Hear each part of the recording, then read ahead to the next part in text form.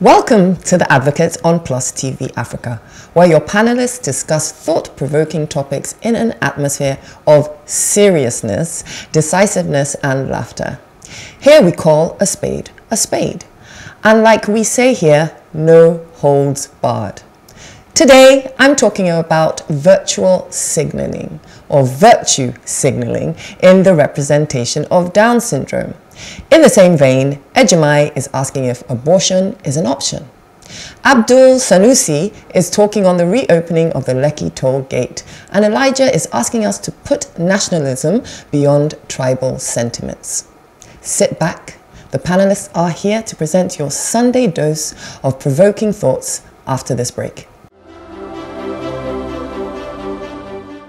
Monday, 21st March 2022 was World Down Syndrome Day. World Down Syndrome Day, or WDSD, is a global awareness day started in 2006 and which has been officially observed by the UN since 2012. Now pay attention. The date for World Down Syndrome Day is the 21st day of the third month, to mirror the condition, which causes a third or extra copy, that is trisomy, of the 21st chromosome. Hence, the celebrations on the 21st day of the third month. Having a daughter with Down syndrome, it is a special day where we raise awareness through advocacy, but also celebrate and have fun with our special children. However, I began to notice something this year on social media. Brands were communicating with Happy World Down Syndrome Day posts and beautiful e-flyers, even posting staff members wearing mismatched socks.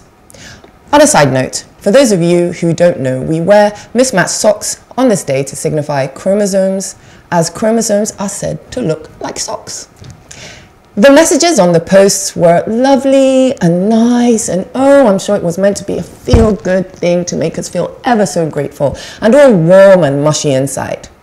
However, when you look closer, all these brands were doing is virtue signaling. Virtue signaling is the act of speaking or behaving in a way that's meant to demonstrate one's good moral values. For example, if a person widely proclaims on social media that they strongly support a certain cause just because they want to show others how caring they are, that person is virtue signaling. On World Down Syndrome Day, I was honestly quite offended by all of this. That is, brands wishing happy WDSD to show they're progressive and caring, but in reality are doing nothing to highlight the cause for which we advocate for. In Nigeria, I'm not aware of any brand, be it bank, telco, food and beverage, industry, fashion, etc., that work to include people with Down syndrome and other special needs in their communications and campaigns. This year's WDSD theme was Inclusion Means. And really, what does that mean? People with Down syndrome and their families have bank accounts, they use phones, they eat and drink, they wear clothes, and so on, like the rest of society. Yet we are still to see people with Down syndrome represented in any significant way, whether it is vocational training and being employed or in media and advertising campaigns. Internationally, people with Down syndrome are starring in movies, being employed, opening businesses, modeling. In the past year, there has been a model with Down syndrome on the cover of Vogue, and another is now a Victoria's Secret model. In the UK, there is even a modeling agency that specifically represents people with disabilities, and they're incredibly successful because the private and public sectors have woken up to the importance of multilateral representation. Until brands in Nigeria are willing to diversify and truly be inclusive with representing the Down syndrome community, which includes those with special needs, their parents, carers, and service providers, they should please not wish me Happy World Down Syndrome Day and stop pretending to care. It's patronizing and insulting. Hashtag no virtue signaling.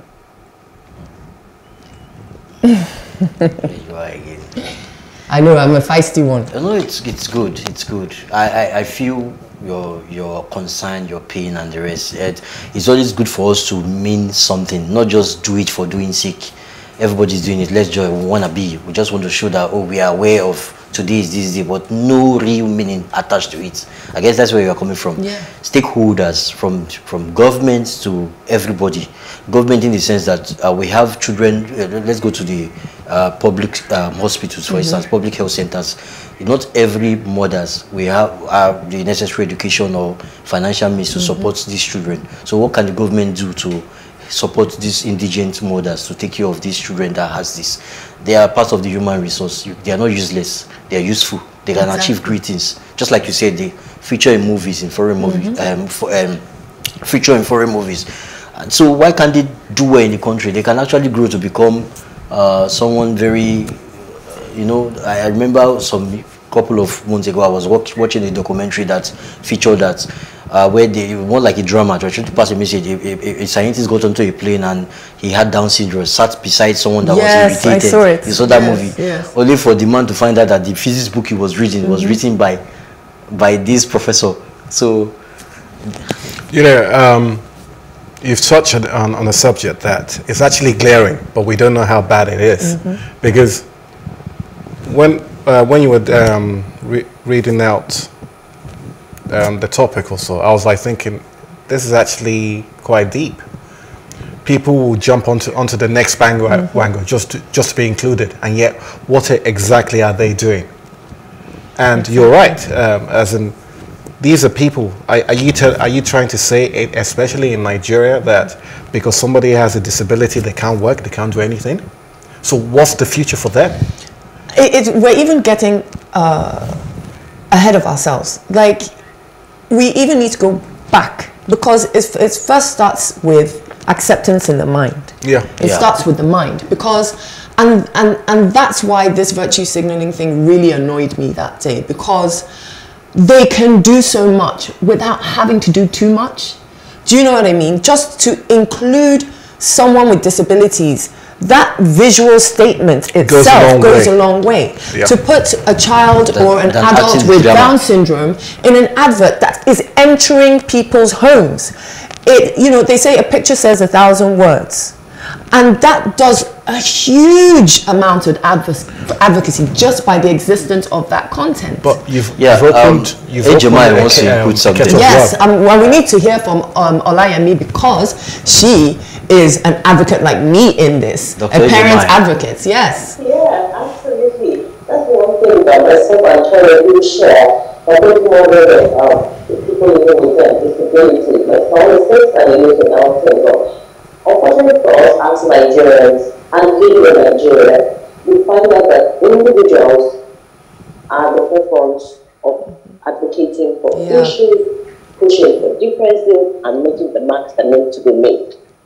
Way ahead before the government now eventually, like we all say, jump on the matter. So if that is the case that happens with us back home, we need the private sector to be the next set of people on board. So whilst we have the individual soldiers like Tonye and myself, the National Down Syndrome Association of Nigeria, the Morembo Foundation, and all of these individuals pushing for the people living with Down syndrome in our country, it only makes sense for the private sector, the banks, the telcos, like Tonye has mentioned, to be the next in line. So it's appalling when they don't take a stand on these things. They're not actively pursuing to increase the interest of these individuals, and they're quick to come on social media to say Happy World Down Syndrome Day. Really? Exactly. What more justification do you have to say that? What have you done with these people? What channels have you opened? What events have you sponsored? How have you made their lives better? You don't have anything in any way, form, or shape. So why do you not think it's right for you to come out and plaster it all over your website? Oh, Happy World Down Syndrome. Exactly. No, don't do that. It's patronizing, like Tonye said. You must come on board and help these individuals, because if you don't just have the financial wherewithal to to reach a larger audience. So we need the private sector to come and hold our hands and stand behind us while we advocate for a better life for people. in Nigeria. And I think you make such a good point, Olayemi. And I know what some of these private sectors are going to say, that, oh, it may affect the bottom line because people might not accept it because they think that they perceive that it would maybe not be good for their business or their bottom line. And that's where government comes and that's absolute nonsense. That's rubbish. That's absolute nonsense. But I already know that's kind of the response, the initial, kickback that will happen. But it's absolutely nonsense, because proven, if you look at statistics internationally, that when you do have these inclusive campaigns, it actually benefits the bottom line for those companies. If you look at Dove in the UK, about 20 years ago or 15 years ago, they did a campaign which showed all different kind of colors of skin and bodies, and that was the most successful campaign ever. So it just shows that honestly, they will fall back on the initial kickback reaction. But we as individuals are at the forefront. We live this every day and we're pushing. But it is time for private sector to stand up, government to stand up. Government is doing far more than private sector. So let's just give the government some kudos on that. Yes, because of their law putting in inclusive education.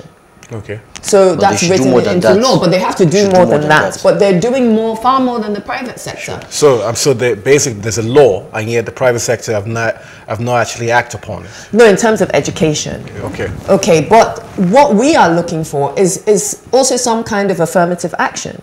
You have, companies are told to hire a certain amount. I think 35% of the workforce have to be female. Yes. Okay, we're not expecting 35% of the company yet to be people with disabilities, but we need affirmative action in this, because people with disabilities, whether it's Down syndrome, whether it's cerebral palsy, can work and do work and can do a great job if given the chance.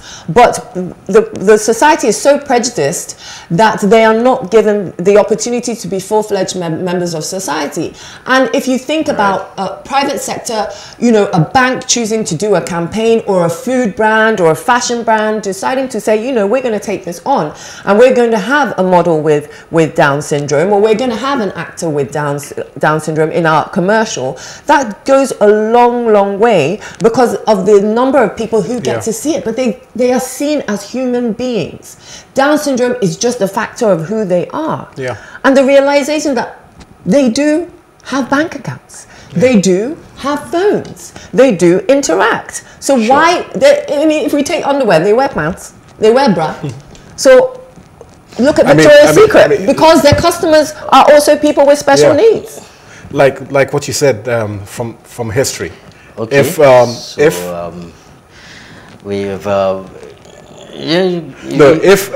something is not done, like before, if you take this example, you never thought there would be a Black American president until Hollywood started showing 24. Black 24 started showing black person. That changed people's narrative and mind. So that's what needs to be done. People need to see a disabled person in a wheelchair or Desandro. If they don't, if that does not happen, everything just talk, nothing. Exactly. You know. Well, on that note, up next is Ejemai. Stay with us.